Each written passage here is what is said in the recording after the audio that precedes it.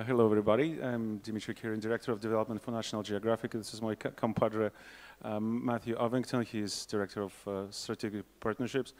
And here we have developers from Australia, company Minimega, and they will tell us a little bit more how it works, how it is to work with National Geographic. So the one thing I would like to apologize in advance, we are presenting slightly reduced numbers. One of the companies that was going to join us today, unfortunately couldn't make it from Latvia, and so I will be covering for them as a developer's perspective for the for as far as working for the National Geographic. So the topic for today's presentation is gamifying a non-profit brand. National Geographic is one of the oldest brand in the United States, one of the oldest brand in the world. So over the National Geographic Games opened its doors in 2008, and the initial business model behind our activities was the one that you guys are all familiar with, is essentially finding partners as work for hire, and developing games, publishing games, designing games internally, in-house as essentially a development studio, just branded as Nat Geo Games. And we've done it all. We were in Xbox 360 development. The game up top is the one that we co-developed with Microsoft, Nat Geo Kinect TV. Obviously, we had to enter the hidden object space with Big Fish, and we released several titles on Big Fish Games, quite successful. One of them was the one we released in 2008, Herod's Lost Tomb. We also developed several games for DS, and one of our latest games was developed with National Geographic Channel as an asset for one of the most successful shows that Nat Geo Channel released in the year 2012, Doomsday Preppers. So we decided we were completely platform agnostic. We were trying all sorts of opportunities on different platforms. And so my next slide is where I kick in as Wise Games, the company that unfortunately couldn't make it here. In 2012, National Geographic, in conjunction with General Electric and American Science Centers, we released a city builder game called Planet Green Live. It's essentially a clone of SimCity with a green spin to it. So it's essentially an eco-builder. As I said, we launched this game in 2011. The soft launch was in 2012, and we did a hard launch in 2013, in March of 2013. Since it was a kids IP, we had to go through several iteration of obviously internal approvals, and it wasn't really too easy to overcome the COPPA compliance issues. So to make this game viral and social, we had to invent and develop our internal Facebook Lite kind of platform that works obviously only internally as a part of the Planet Green Life game. So as a developer, our developers were facing with several challenges, such as obviously high quality expectations, both from the National Geographic and from the General Electric. The developer who work with a non-profit brand, such as National Geographic, has to go through multiple stages of approval, content approval, and of course we have a different approach to the workflow, because not necessarily all the parties involved on our side understand the milestone structure and code logs and stuff like that. So it was definitely challenging for a milestone-driven development studio to understand why all of a sudden we decided to change the course of action and put some extra mini games or take some mini games out of the game, which obviously was quite a frustrating frustrating experience for them. Another thing that any developer that decides to work with a non-profit brand has to be aware of, that on our side, and especially on the third-party sites such as GE, there is not that much of a gaming expertise, so they kind of feel that they know what they're talking about, but not necessarily. So it's also on developer side to educate us as a non-profit partner to understand the gaming industry better. And I think the most challenging obstacle for the developer was the fact that there was no revenue share involved because the game was entirely non-profit.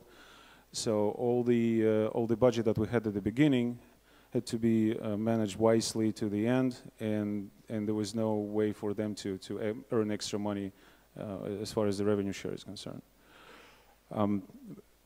But these, as I said, these were just, you know, cons, but maybe not so much cons, but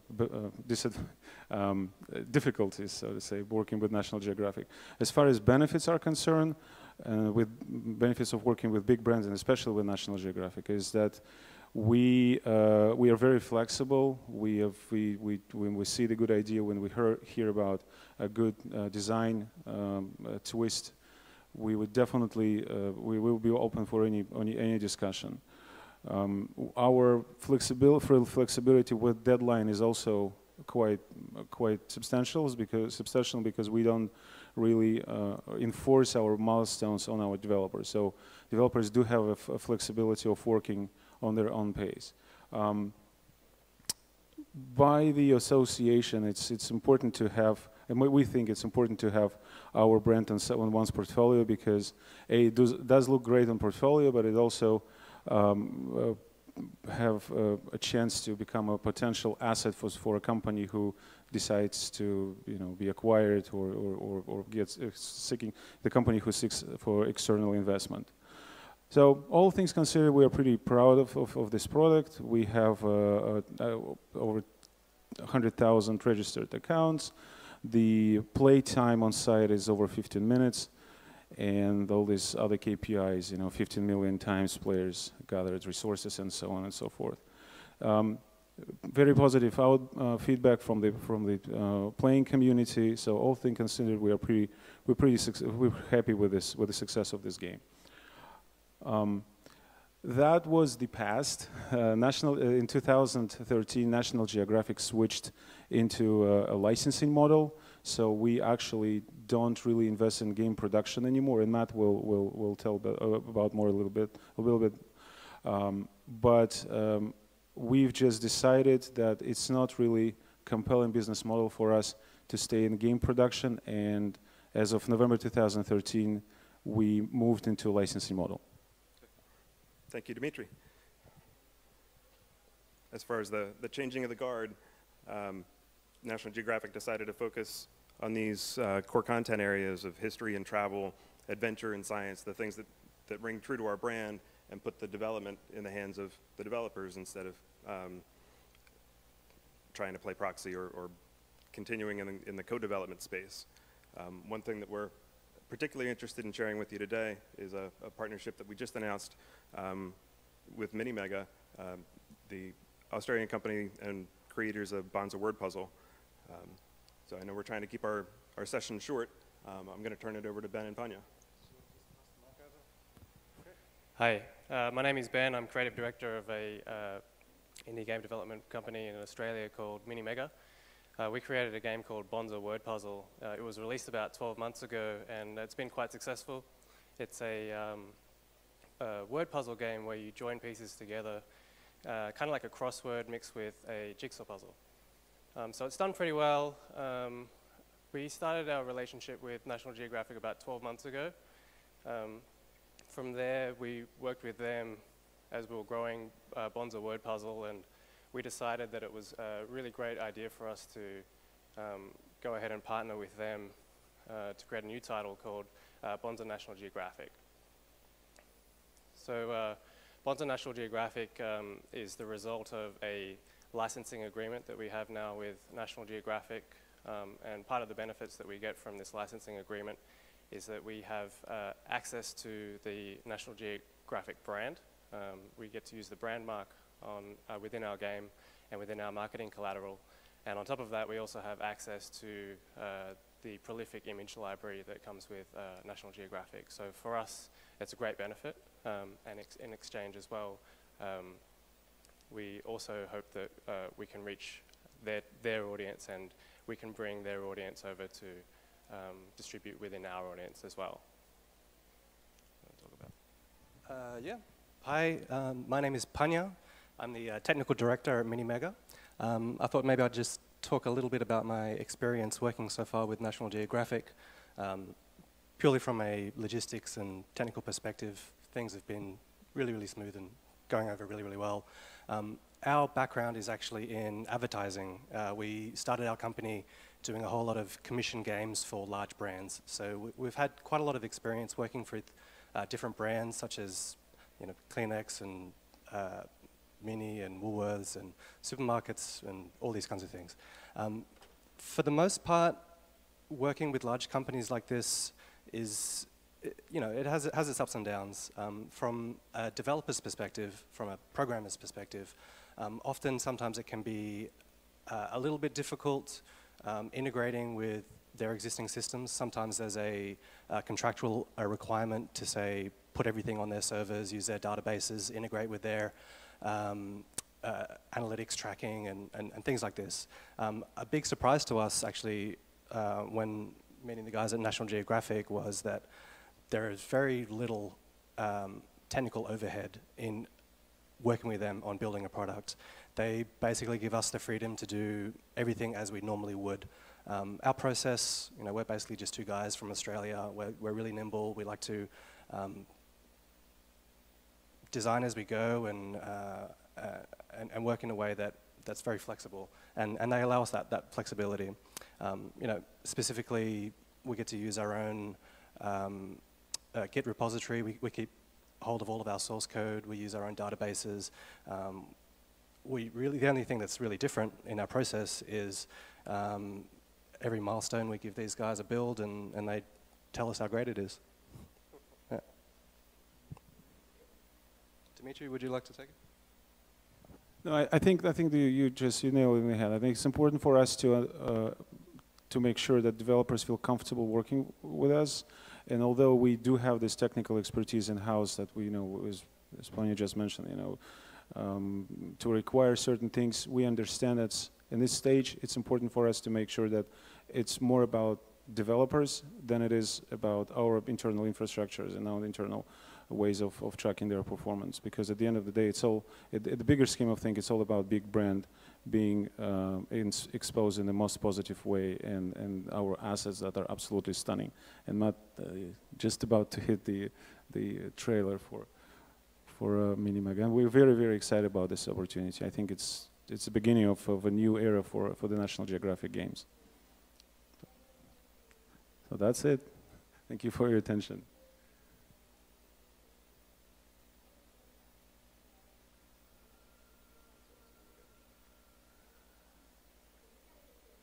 We're good on time. 12 minutes. Any questions?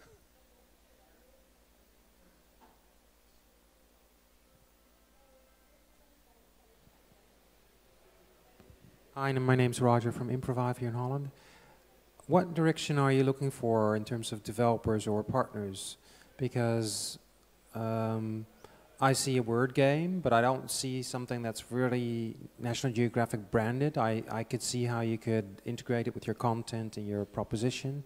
But what direction do you want to go? Do you want to be the Disney, but then more in the educational thing?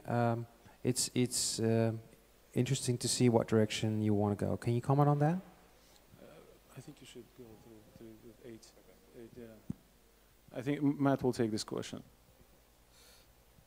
I think playing to National Geographic's core strengths in these themed areas, not just the kids' property, but extending the reach of the brand in animals and nature, adventure and science. So not locking ourselves into a particular genre or particular gameplay or mechanic, but exposing the brand across the life cycle and the variety of app opportunities that are out there. So both from a content standpoint as well as from a branded property. Had another question right behind you? Hello, my name is Anfis, and I have a small question. I'm coming from a science field, and how do you encourage to play games with a purpose? How do you encourage people to play your games? I mean, there are so many games available, and as far as, I mean, again, being as a developer, I don't think that there's any way to encourage someone to play a game if the game is not fun. So it's important for us to make sure that the game plays well and there's no like usability issues, and it's just a fun game to play. And we see the engagement pertinent to causes or educational values as a secondary layer to the fan factor. So it needs to be fun and a great game first, and then all other values we kind of adjust to it. So educational purpose is not on the first front? It's important, but is fun. The game it needs to be engaging first, and then educational. Okay, thank you. If you're working entirely on a licensing-based model, how do you leverage the power of the portfolio of National Geographic branded apps? And that would be Matt. The question is, how do we leverage the portfolio of apps? Well, it's a challenge in that Disney-based and others where there's a host of upfront branded, there's no mistaking the Disney brand, and the developer takes a back seat where our model really supports the developer's expertise, and whether we've got the bandwidth and exposure within the National Geographic brand through our website and our portal. Do you offer a common cross-promotional platform or API that the developers put in place? Not at this moment. There are definitely plans to create our own API that will cross-promote our titles throughout the entire ecosystem. But the reason why we actually didn't do it before, because we had an ongoing relationship with publishers, both on Facebook and on App Store. So they were taking care of all the cross-promo and user acquisition. We didn't really have to deal with this. But more and more we understand that at least we can, the very least we can do for our partners such as Minimega is to help them to promote Nat Geo branded app on our viral channels such as Facebook and Twitter and other viral channels.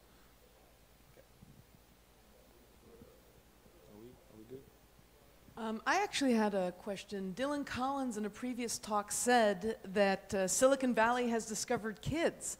National Geographic is a well-established brand historically. How are you going to compete with these new kids on the block?